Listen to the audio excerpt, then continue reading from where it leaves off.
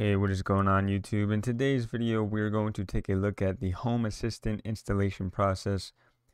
We're going to try to do it as quick as possible. It is pretty straightforward, but for those that are not familiar with this process, I figured it is something worth covering. So we're going to install this on our Windows machine, actually more specifically within our Hyper-V environment. So it will be a virtualized environment. There's plenty of options which we could cover in the future, such as the Raspberry Pi, or even here locally on the Windows machine without using Hyper-V. But with that being said, that's what we are going to do today. If you have any questions or if you would like any variations of this tutorial, just let me know in the comments below. But with that, the very first step is going to go head over to home-assistant.io/installation/Windows. So this step is not necessary, as I'm going to cover all these steps and you can just follow along. But if any changes happen in the future, I would suggest referencing this documentation provided by Home Assistant.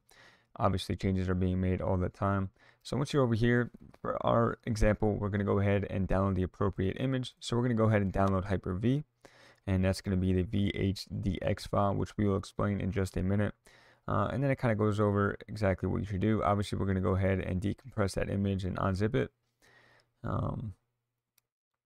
Talks about the minimum recommended assignments or minimum recommended specs.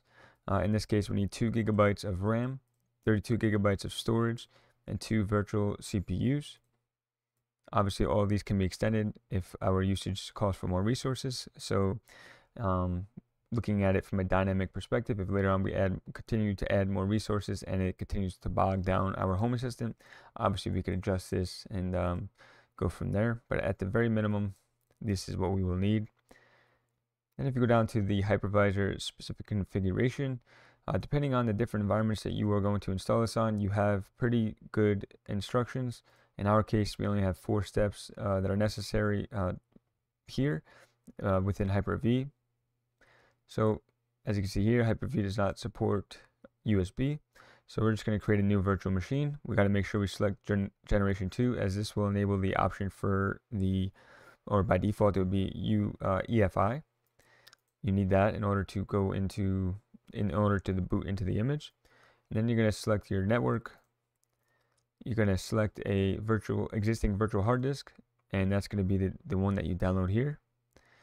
And then at the very end, which it doesn't say, it should just be step 5, but it says after creation, go to settings, security, and deselect the enable secure boot. If you do not do any of these steps, more specifically, if you do not select generation 2, you will not be able to do this, and therefore you will not be able to boot into the image. All right, so for that next step, you're going to go over to the right side after opening up Hyper-V. Go to the right side and click on New, and then you're going to click on Virtual Machine. That's going to bring up the prompt in order to create this virtual machine or the wizard. Go ahead and click Next. We're going to name this HA. Something simple. I already have Home Assistant running, obviously, as you can see up here. But in this case, we want to provide a fresh state for those that are going to watch this tutorial. Click Next. As I explained in the steps from the documentation, go ahead and click Generation 2. Here, you needed 2 GB of RAM, so go ahead and put that in 2048 megabytes or anything greater than that. Networking. Go ahead and select whatever network is relevant for you. In my case, I have it set up where external network is the current LAN that I'm going to be using in order to connect to this virtual machine. But this is going to change in the future, which I will get another video out there, as I do suggest getting a separate VLAN and a separate network entirely altogether, allowing you to separate IoT devices from your main environment or your main network to prevent any intrusions or any viruses getting out into your actual network.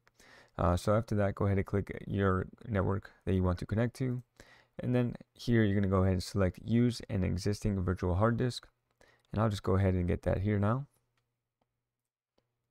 All right, so once we have our virtual or the VHDX file as our existing virtual hard disk, go ahead and click next, and then we're just going to click finish. So once that is done, you're going to go back into the settings of that example that we had just picked, and then you're going to go over to security, and you're going to turn off enable secure boot. So at this point, we should be able to go ahead and right click our example, hit start, And then you can either double click or right click and hit connect. And we'll just kind of wait for this to boot up. All right, so at this point, once the installation process has been completed or the image has been able to boot up, you will get brought to this screen here, and this will provide you with the IP address and the DNS name, or the URL with the DNS name and the port. One thing I want to point out for me is, or if you are in a similar situation, if you already have Home Assistant running and you already might have this domain name or the DNS name assigned along with this port number assigned to a Home Assistant instance, you will not be able to use that to get to this one.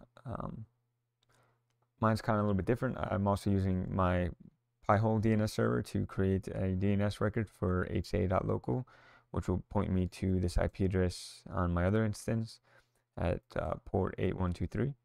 So in this case, I'm just going to go ahead over to 192.168.1.195 on port 8123, and we should be able to access the Home Assistant UI. All right, so as you can see, once I head over to the IP address followed by the port number, it will automatically bring us to the onboarding HTML page. And in here, we're going to go ahead and create our smart home. And we'll just kind of put some information here, and we'll just skip over. Once you are complete with this, just go ahead and click on create account. All right, so I just filled in a name, username CyberMe, and then I just put in a password, click create account. You can put whatever you want here. Just go ahead and I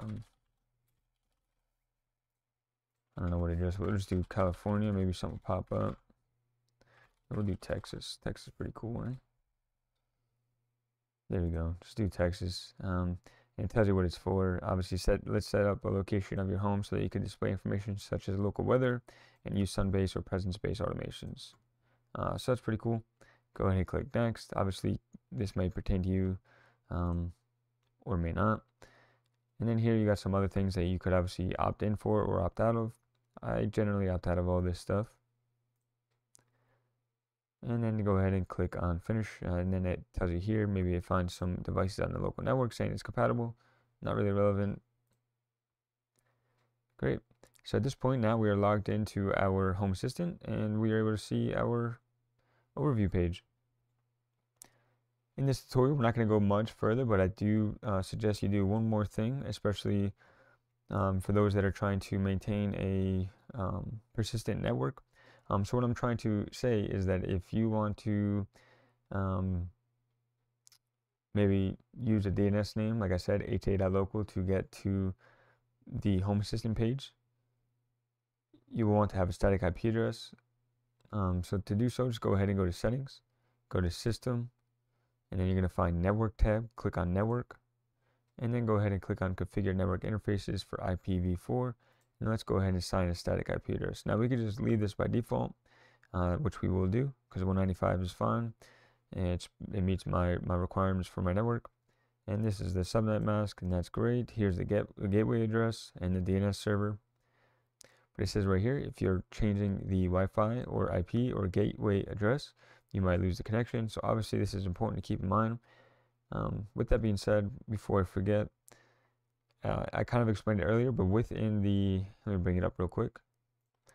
Within your Hyper-V, when you're setting this up and you select that network, although I briefly touched upon it, make sure that you're selecting a network. This can obviously be changed, so it's not too big of a deal. Make sure you're selecting a network that your current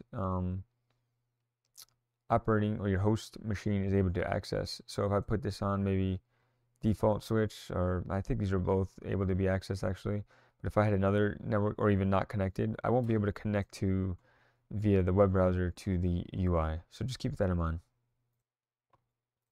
But this is a good point. So if you change this to an IP address outside of maybe a subnet that you are not routed to, so if you do like 192.168.2.195, and our network, our subnet, is only allocated for the 192.168.1 subnet, then you will not be able to access this. And I believe you can still change it through the SSH.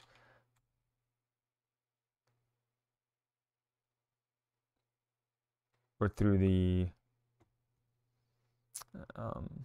console, but that is not something that I've done before. So in this case, all you gotta do is just set that static IP and then go ahead and click save. And that's it. So now we have a static IP. So now we can ensure, now we could be sure that every time that we log on, regardless if we restart our environment, we should be able to get to 192.168.1.195 at port A123. We should be able to get to Home Assistant. And that's going to close out today's video for the Home Assistant installation process. We had done this on a Windows. As I said, there's numerous ways to get this done. We are just getting Home Assistant spun up more and more in our environment here at the house. So this is definitely something that I want to be covering going forward. I have a few stuff that's already in place, and I'm going to continue building upon that, and I hope to cover that in future tutorials. But for the next video, we're going to go ahead and install the Home Assistant Community Store, and that allows you to just download software and plugins that's not in the standard Home Assistant repository. So that's pretty cool, just pretty much third-party plugins, and that's going to be on the next video. So with that being said, I hope you were able to take something away. If you enjoy home automation, scripting, and anything to that nature, definitely be sure to subscribe, as we will be continuing to drop more videos just like that. And as always, never stop learning.